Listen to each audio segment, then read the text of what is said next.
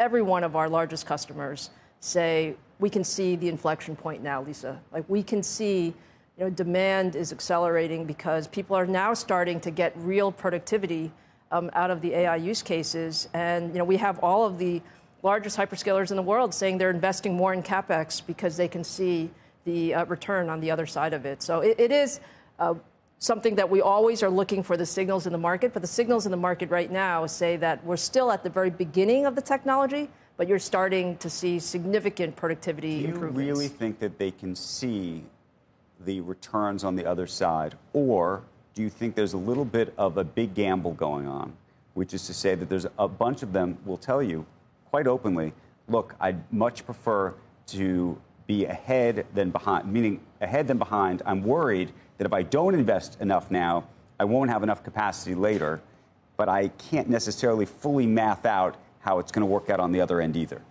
I don't think it's a big gamble. I think it's the right gamble. And the way I would say it, Aaron, is we can also definitely see that more computing and more investments equate to a faster pace of innovation.